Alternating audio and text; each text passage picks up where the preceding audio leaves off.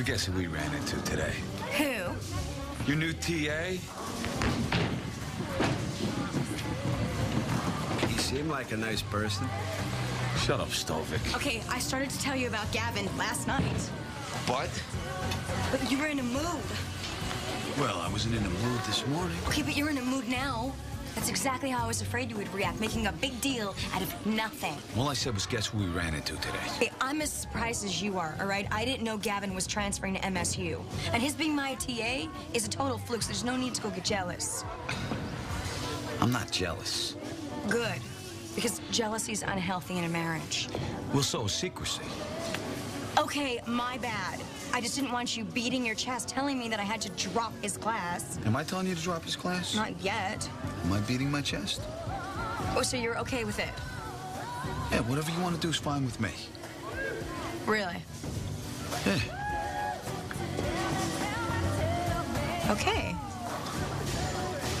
Okay, thanks. Get us another round.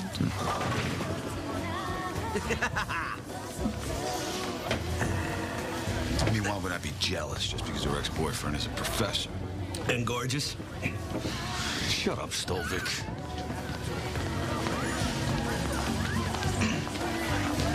Oh, here's everyone. I can't wait for you to meet them.